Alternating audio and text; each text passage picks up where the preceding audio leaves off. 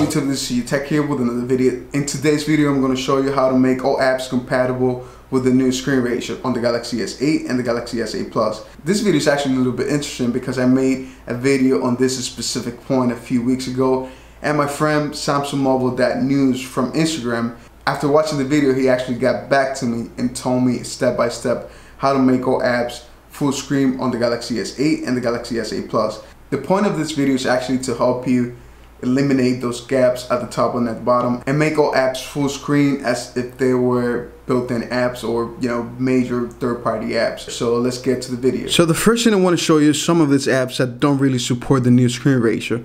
You can see that YouTube Studio doesn't really support that by default. Retina either. You can see the gap on the top. MyFitnessPal, that doesn't really support it either. So the first thing you want to do here is go to the settings app, then click on display, then go straight to full screen apps. Here you can see that the apps that already support this new screen ratio are already checked. As you can see here, I have some of the apps already checked, but let's look for Reddit, YouTube Studio, and some of the apps that I was showing you guys earlier.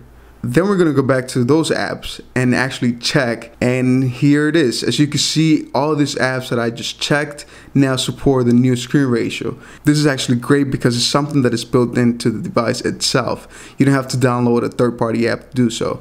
And guys, this is pretty much it for this video.